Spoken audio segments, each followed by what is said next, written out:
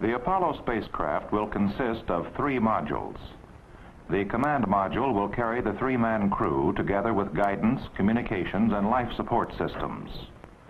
The service module will contain propulsion systems for mid-course maneuvers, as well as for entering and escaping the lunar orbit.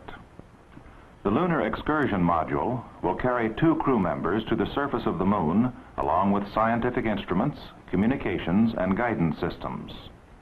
It also will have a propulsion capability for lunar landing and for return to the orbiting command and service modules.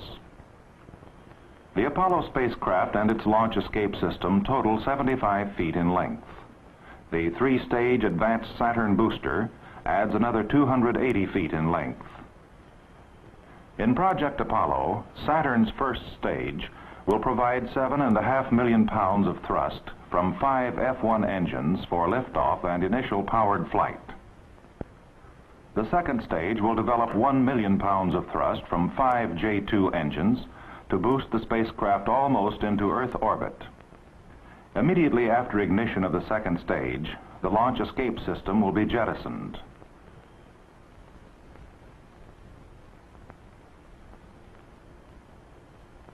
A single J-2 engine in the S-4B stage will provide 200,000 pounds of thrust. It will place the spacecraft in an Earth parking orbit. Then its engine will be shut down. At the proper predetermined time and position in the Earth orbit, the S-4B will be reignited for propelling the spacecraft into a translunar trajectory. A few minutes later, staging will occur. The S-4B will be separated, fairings will be jettisoned, and the Lunar Excursion Module will be repositioned to a nose-to-nose attitude with a command module. A number of mid-course maneuvers may be required to place the spacecraft into position for obtaining the desired orbit around the Moon. Preparatory to acquiring its lunar orbit, the spacecraft will be reoriented for deceleration. The service module propulsion system will slow the spacecraft to the proper velocity for obtaining a precise circular orbit approximately 100 nautical miles above the lunar surface. While the spacecraft is coasting in its lunar orbit, 2 members of the crew will transfer to the Lunar Excursion Module through the hatch at the connection point between the 2 vehicles. After preparations are completed, the Lunar Excursion Module will separate from the command and service modules, which will remain in lunar orbit. The Lunar Excursion Module will be properly oriented, and its propulsion system will transfer the vehicle into an elliptical orbit suitable for approaching the lunar surface. The vehicle will be reoriented for landing. Then, through a carefully blended combination of manual control and automatic systems operation, the vehicle will be lowered toward the lunar surface. It will be able to hover and, if necessary, move laterally so that the crew can select the touchdown point.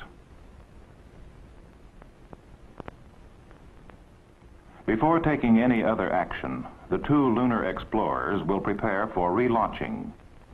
In addition to their own inspection and checking, they will be instructed and guided in this activity by the 3rd member in the mothership and by information transmitted from Earth.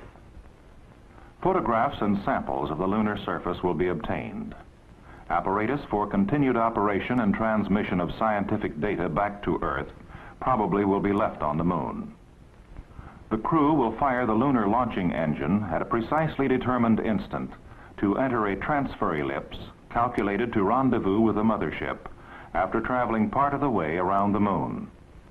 After proper orientation, the Lunar Excursion Module will complete the docking maneuver.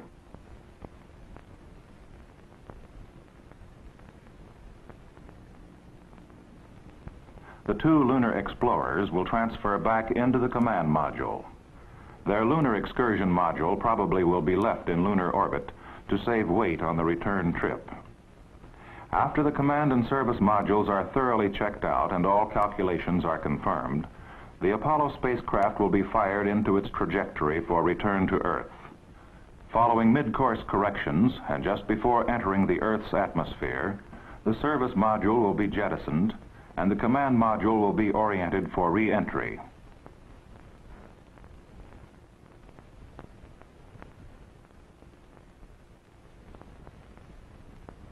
At At an altitude of approximately 50,000 feet, a drogue parachute will deploy to stabilize the vehicle.